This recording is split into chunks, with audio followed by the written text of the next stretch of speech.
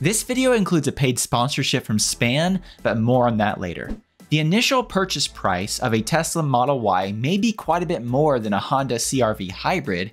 However, when you consider the various savings associated with driving a battery electric vehicle and also available incentives, the true cost of driving a Model Y for 5 years is likely less than you think. So in a 5-year true cost comparison, which of these vehicles actually costs less? I'm John, and this is Cleanerwatt.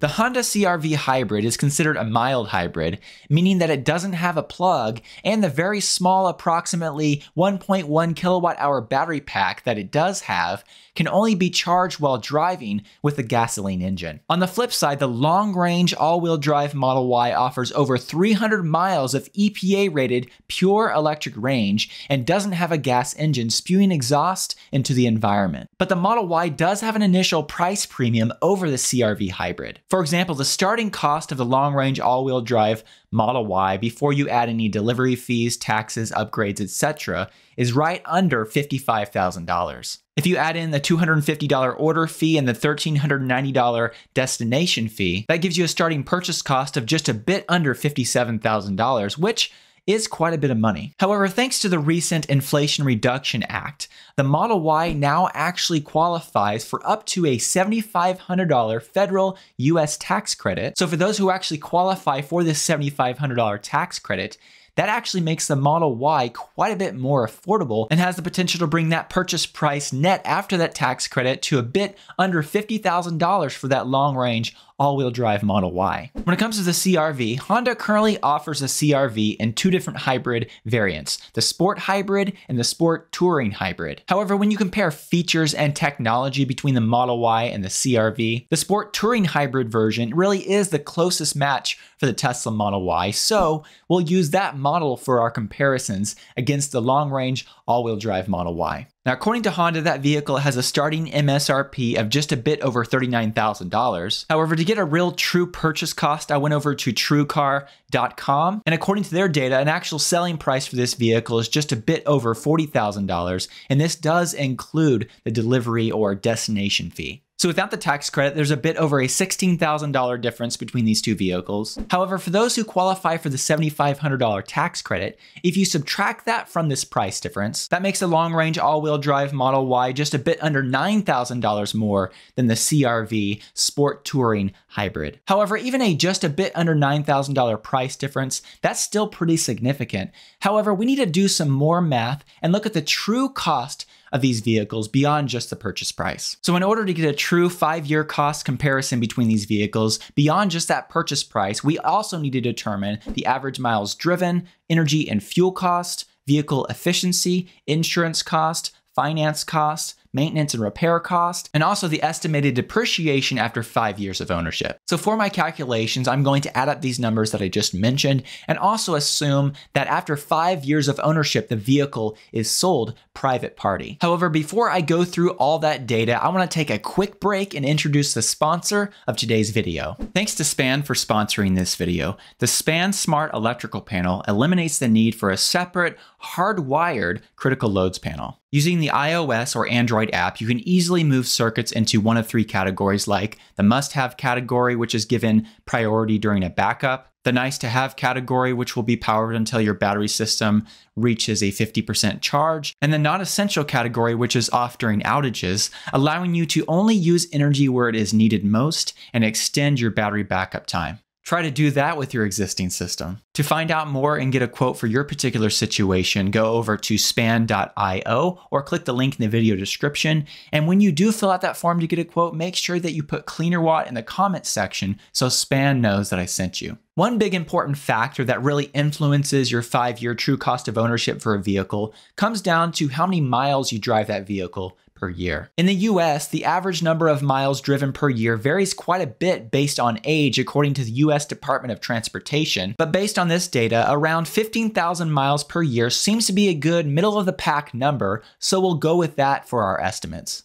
When it comes to the average electricity prices for the US, those numbers actually vary quite a bit region to region. However, in order to get a basic average of the electricity cost nationwide, I found this data on the US Bureau of Labor Statistics website, and based on the various regions, divisions, and metropolitan areas they have listed here, I averaged out these numbers in this column for February 2023 and came up with an average electricity rate of around 21 cents per kilowatt hour. When it comes to the national average gas prices, according to AAA's website, when this data was pulled, the average cost of a regular gallon of gas was just a bit under $3.46. With those fuel and energy costs in mind, let's now talk about the vehicle efficiency between the Model Y and the CRV. According to fueleconomy.gov, the long-range all-wheel drive Model Y requires 28 kilowatt hours according to their calculations to drive 100 miles. On the flip side, the Honda CRV Hybrid, the all-wheel drive version, is able to travel around 37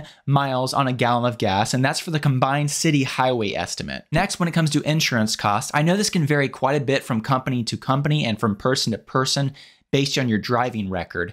However, I did call my insurance company and get actual quotes for these vehicles. And for the Honda CRV Sport Touring Hybrid, I was quoted a monthly rate of just a bit under $70. And previously, I was quoted a rate for the Model Y long-range all-wheel drive for just a bit over $102 per month. You can see there that I've extrapolated that out to a 1-year and a 5-year cost at these insurance rates. Next, we need to look at finance costs. Now, I do want to make a special note here.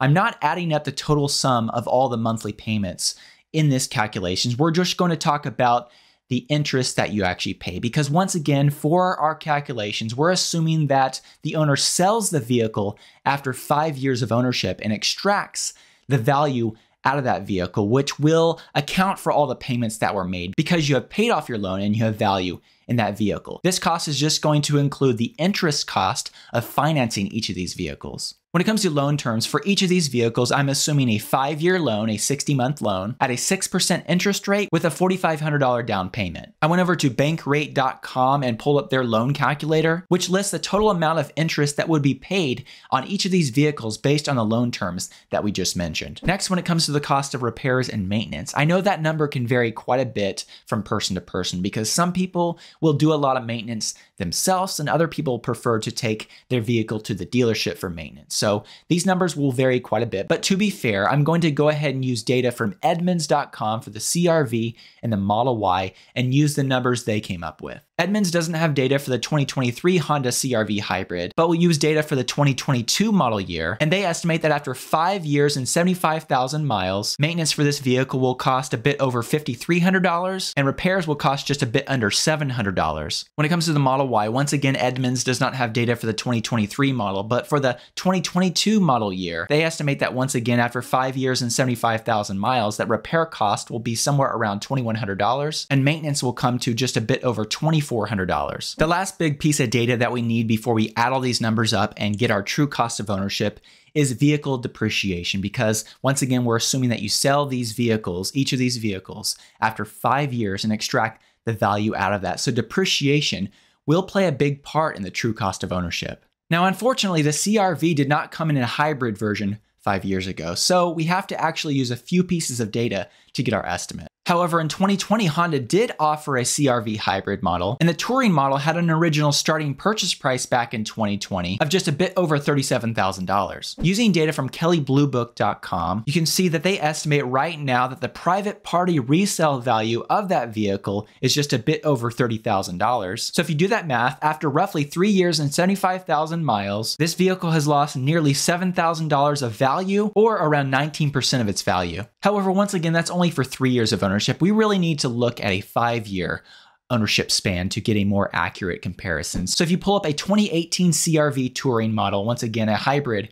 was not available, but just the regular Touring CRV back in 2018. That vehicle had a starting purchase price of just a bit over $35,000. And according to Kelley Blue Book's data, using that private party resale value, that vehicle has lost approximately 28% of its value after 5 years and 75,000 miles. When it comes to the Tesla Model Y, once again, that vehicle has not been out for 5 years. But if we pull up the 2020 Model Y, the long-range all-wheel drive version, which had an original purchase price of just a bit over $51,000, once again, using private party value estimates from kellybluebook.com, you can see that after 3 years and 75,000 miles, that vehicle has lost around 26% of its value. However, once again, we need a 5-year estimate here, not a 3-year estimate.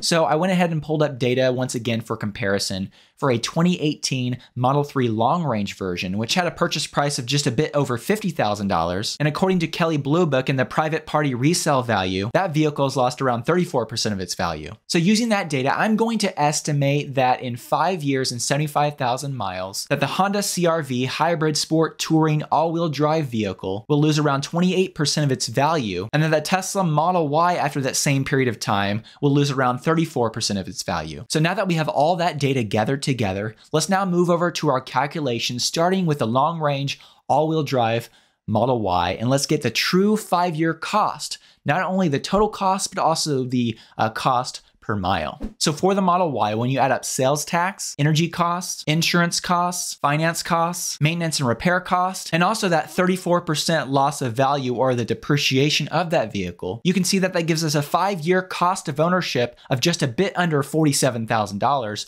or around 63 cents per mile. However, a lot of people watching this video will qualify for that $7,500 US federal tax credit. So if we actually subtract that $7,500 credit from these calculations, that brings us to a 5-year cost under $40,000 or around 53 cents per mile. When it comes to how this compares to the Honda CRV, once again, the Sport Touring all-wheel drive version, once again, adding up all those same factors, we get a 5-year total cost of ownership of just a bit over $37,000 or around 50 cents per mile. So you can see in our comparison here, for those who do not qualify for the $7,500 tax credit, there's around a 13-cent per mile difference between the Model Y and the CRV Hybrid, the Model Y being more expensive there. However, with the $7,500 tax credit subtracted, the Model Y only costs approximately 3 cents more per mile over the CRV. Now, I'll come right back to that price difference, but I did want to point out that owners probably need to go ahead and factor in the cost of installing a wall charger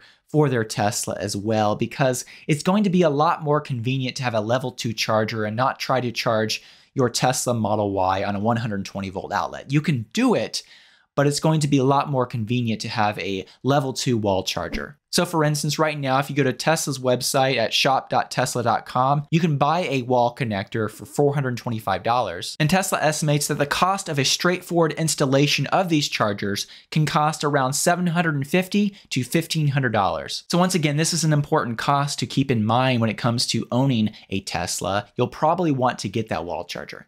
Now, let's go back to those costs. So once again, for those who qualify for the federal tax credit, the difference between the CRV Hybrid and the Model Y was only around 3 cents per mile. However, beyond just the US federal tax credit, make sure that you check for local incentives as well, because for instance, some US states offer some pretty substantial programs for EVs that really make them even more affordable. Tesla does have a page on their website with a great resource where you can actually find links to the various programs in your state, and I'll link to that in the video description. But just as a random example, California right now has a clean vehicle rebate project that they're doing. And while the amount of this rebate does vary based on various factors like income and number of people in your household, for 2 random examples that I pulled up, this rebate program could actually end up offering around $7,500 of incentives. So once again, make sure that you check for local incentives like this one, which can actually make a huge difference when it comes to the math and the affordability of an electric vehicle, because when you take into account